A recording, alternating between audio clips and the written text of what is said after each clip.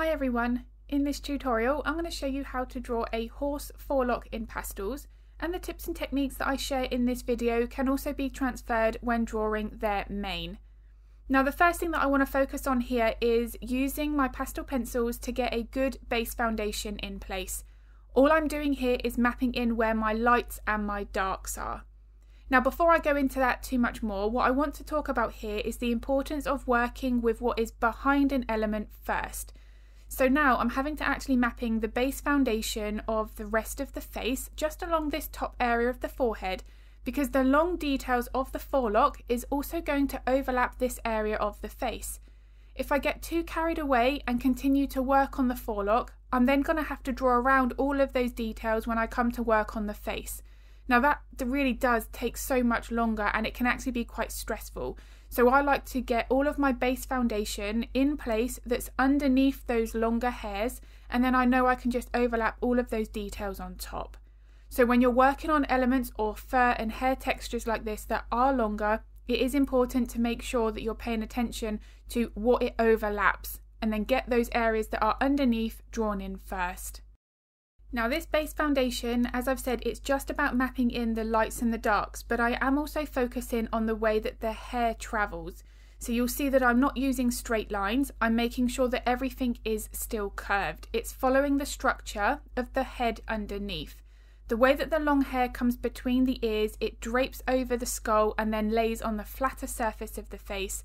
If I don't get the angle of my pencil strokes right here, I will potentially change the way that the top of the head looks. Now that can make, for a pet portrait, it won't resemble as much like that animal as it should. Now here, in the real-time version that is available on Patreon, I really do explain why to pick specific pencils. This is a question that I get asked an awful lot, as well as how to use those pencils to create long, fine lines. Now you can see here with this real-time clip how important it is to use light pressure when you're working on any kind of hair that's really fine. Now the lighter the pressure, the thinner the line is going to be. It doesn't matter which brand of pencil you're using, but the pressure of the pencil is one of the most important techniques to get right. Now, as well as good pencil technique, the layering process here is very important. Now I've already briefly spoken about that at the beginning of this video, but the layers that we're building up here are all going to be about the layers of subtlety. We do not want to be jumping to using our lightest pencils on top of our darker base layer.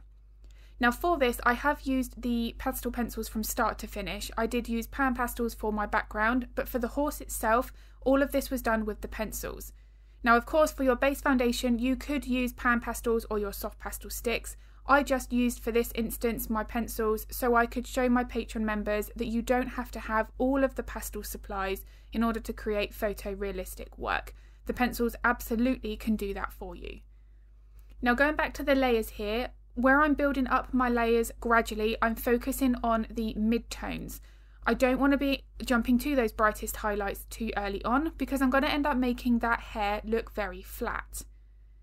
Now another aspect that's really important, and I think it's very easy to get this wrong when working with longer hair, is you want to be making sure that the length of that hair is correct. So for that brief moment there, I was just having a look at my reference photo and lining it up where some of those hairs should finish. Now in this situation, it finished roughly at the base lower point of the left eye. So there I was just making sure that I had that in mind and know exactly where I should finish my pencil strokes. Now when it comes to the very longer parts of the hairs, the ends of those details, we want to be making sure that they don't have that straight, harsh edge appearance. Now you also don't want them to look like spaghetti, so you don't want to be moving your hand in random squiggly movements because you're going to end up with something that doesn't look realistic. Now I'm not saying that I want to be getting every single curve of the hair right, but I do want to be making sure that I've got the overall texture and the direction of that hair travelling in the right way. Another really important aspect to pay attention to when you're creating these details is you want variation. You don't want each of those pencil strokes to look the same because you'd end up with fur that looks fake and artificial.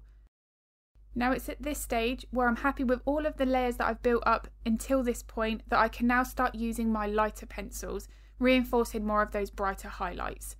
Now one quick tip, if you are working with your brightest pencils and you don't feel like they're bright enough, that's an indication that your layer underneath isn't dark enough. So the contrast here plays a very important role in building up that depth, especially when working with this longer, thicker hair. And of course, everything that I've mentioned in this tutorial is all covered thoroughly in the real-time version on Patreon. You get the reference photo, line art and full material list. If that's of interest, or any of my other step-by-step tutorials, then I'll link my Patreon in the description below. Here's a photo of my finished drawing, and if this video was useful, I would really appreciate it if you could give it a like and a thumbs up, because it makes a huge difference to my channel. I also upload a couple of videos to YouTube every week, so if you would like to get notified of that content, then don't forget to hit the subscribe and the bell button. If you've got any art related questions, feel free to pop them in the comments below, because I'm more than happy to help if I can. I'm going to upload another video next week, but as always, thank you so much for watching.